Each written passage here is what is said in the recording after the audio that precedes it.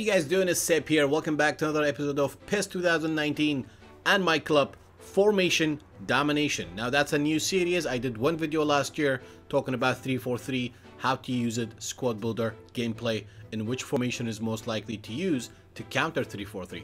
In this episode, we're going to talk about 4-2-2-2, or yeah, 4-2-2-2. This goes towards myClub and normal outside myClub, whether you play online divisions. On this episode, we're going to talk about 4-2-2-2, pros and cons, squad builder, gameplay. We're going to talk about formations as well, which formation to use if you want to counter and beat 4-2-2-2.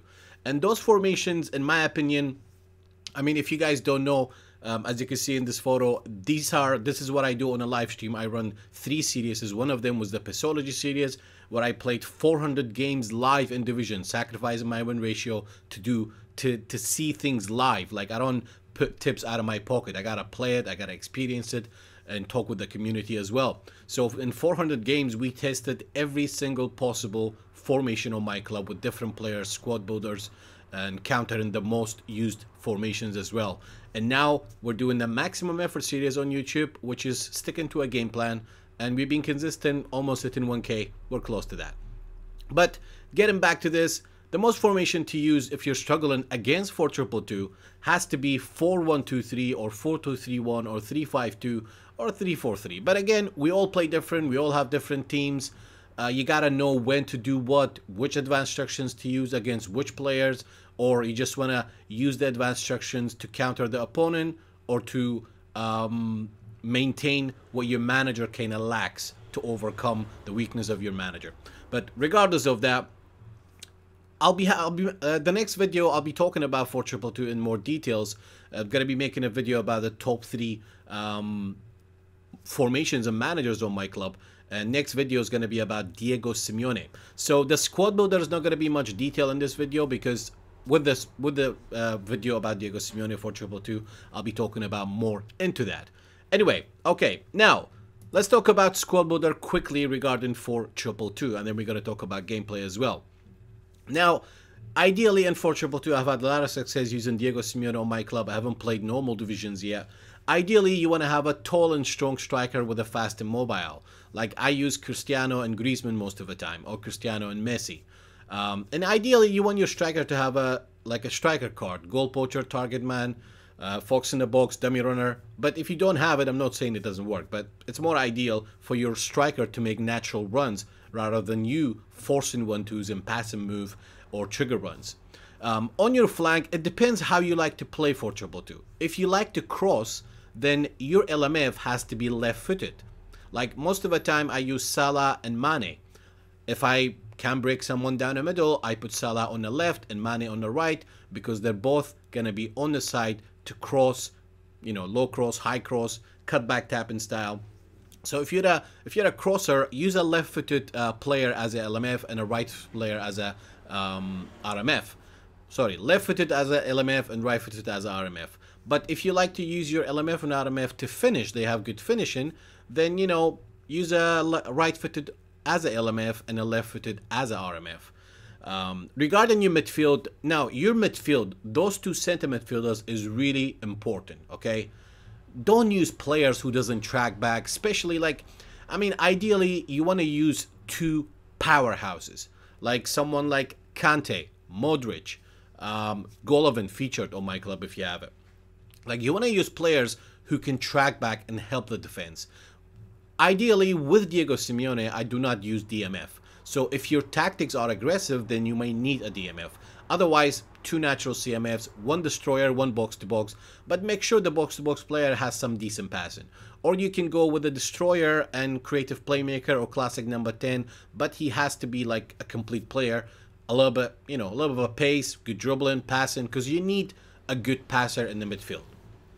And regarding your center backs, you should always have tall and strong center back with a fast and mobile one. For example, you can go with Varane, Manolas, or you can go with Koulibaly and Manolas, or Socrates. And a lot of tall and strong players doesn't have pace, like someone like PK, for example, or Gooden, the featured one. They may not have a lot of pace, but they do have good positioning, so they don't leave their position often. And your fullback, ideally, I mean, right now, if you play any formations that has 4 defenders, we always use like 3 CB, 3 center backs. Like I make one of the fullbacks into a CB because counters are very OP. When you commit with numbers and your opponent just intercepts you and launch the long ball, you're gonna get exposed big time. Ideally, you want one fullback to be a little bit defensive, with high defensive prowess and ball winning, and the other fullback you want him to be fast with good finishing and dribbling and passing. Or you can just if you don't like your fullbacks to overlap, you can use defense on both of them. I mean, that's the idea.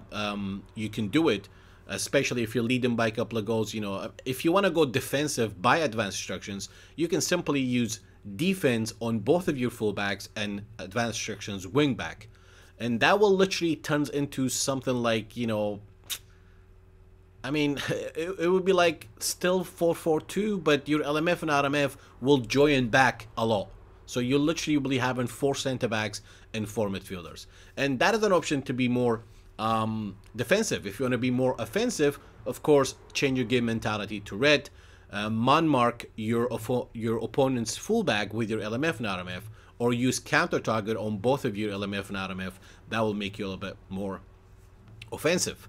Also regarding the gameplay. Now, ideally in the gameplay for 222, again, you gotta look for triangles, okay? Now, you can see this triangle between CMF, LMF, and a striker. What do you do here? Don't play too predictable. I mean, the simplest way to play in 422, really, CMF to LMF, CF, and then pass it to other CF. It's like a triangle with a little line on it in a way. That's the most simplest way if you play direct. CMF, LMF, CF, and then pass it to the other CF, boom, ram it in. Or, when I play a little bit more exciting and more giving your opponent a good game, and is effective as well. Like when you hold the ball with your CMF, you can simply, when you do a 1-2 between CMF and LMF, you don't need to give the ball back to your LMF. That would be too predictable. 1-2 between CMF and LMF, and then boom, through ball to the striker. Or 1-2 between your CMF and CF, and then boom, through ball to your LMF. So most of the time, use a 1-2 or pass and move or trigger run to decoy your opponent, so he wouldn't know who is your target, who's a decoy. And it kind of doing a lot of trigger runs, you know, holding L1 and flicking the right stick, it does mess up your opponent defensive shape. And the other way, again here, you have 2 options. One thing I need to tell you, remember this. If you are playing any formation that has LMF and RMF, whether it's 3 at the back or 4-1-3-2 or 4-2-2, feed your LMF and RMF. Trust me. Against you will most likely play against 4-3-3. And in the midfield, you're outnumbered. You're 2 against 3 all the time. So when you're on the ball, your build-up should always start you giving the ball to your LMF or RMF. Because there's a lot of gap between your midfield and your striker, unless there's a clear chance. If there's a clear chance, you know, one pass from your CMF to your striker. If you do a 1-2 between CMF and CF, sometimes it's open. 1-2 between CMF and CF, boom, lofted ball. Or 1-2 between CMF and striker, bang, through ball to the flank. But make sure that your build-up kind of starts with your LMF and RMF, not a lot of direct passes to your striker. And when you give the ball directly to your striker from your midfield, that shouldn't be your attack. Don't just turn and run with your striker. I'm saying this because against good players, 4-2-2 can be a little bit predictable. And that is the con regarding 4-2-2. Can be a little bit predictable, especially if you constantly just spam between strikers, 1-2, 1-2, 1-2. Your opponent will just realize, you know, most people know how to dominate certain formations. And that's pretty much about the formation domination, guys. And remember, as I said, the formations to beat 4-2-2, 4-2-3-1, 4-1-2-3, 4-2-3-1, 3-5-2. Even a flat 4-3-3 can dominate 4-2-2. Like if you use counter target on both of your CMF, they will kind of act like AMF, but they have to be like skillful. Like if you're using a manager like Valverde, you should have a solid destroyer DMF, and your other 2 CMFs, you don't need powerhouses. You need fast, skillful midfielders. So you can make a 4-3-3 into AMFs as well. Otherwise, online, you know, I will make another. I'll make a certain videos about the best formations to use for online divisions once I start playing online divisions, because I'm not gonna just give you tips. I haven't played online divisions yet. I have set of formations with fluid formation as well. I gotta play at least 10 to 50 games, and then I will get back to you on that. Now, there's a lot of more that I can say about the 4-2-2 formation, but I'm trying to make it a little bit simple because, again, on my club we all use different we all use different players. We all have different style of play, different vision, you know, how to read your opponent and which advanced instructions, when to use with your advanced instructions. And if you check out the playlist PES 2019 and myClub tutorial and tips, I have videos about formation, advanced instructions, and I have a squad builder with Santos as well, but I may update that one. Hope you enjoyed the video, dudes. Share and like to support the video. If you are not a subscriber, drop a sub and then turn your notification on so you won't miss my videos. And I'd like to thank all my subscribers for the great support. I've been Sep. Till next time. Ciao for now.